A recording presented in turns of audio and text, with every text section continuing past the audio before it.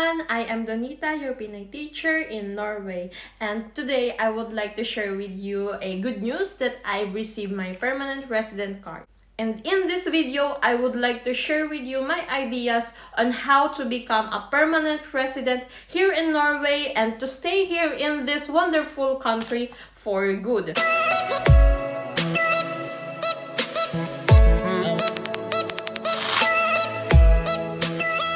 There are many rules on how to get a permanent resident card here in Norway, and also it depends upon to your situation. But the most important thing is you stay here in Norway for 3 and more years, because that is one of the requirements on how to get a permanent resident card. And there are more things that you need to do. First is you need to apply to UDI or UDE in Norwegian. It is the Directorate of Immigration here in Norway. The first one is you need to pass the Norwegian language exam or norske prøve.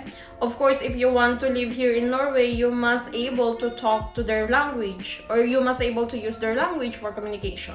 Second requirements is you must eligible to support yourself and earn for about 230,000 kroner without tax in 12 months. Or it's either you can have a student loan from Lånekasse. So if you have those two things, you are eligible to apply for a permanent resident card. And also, I forgot to mention earlier, when you pass the Norwegian language exam, you must also pass a social study exam in Norwegian language to have a permanent residency here in Norway.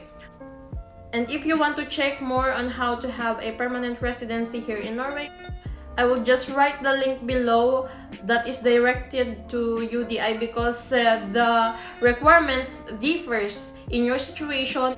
If you came from a European country or you are not a European citizen, it differs a lot. So basically, my advice to you is to go directly to the UDI that I will put on the description box below and check all the things and fill up all those information that is suitable for you.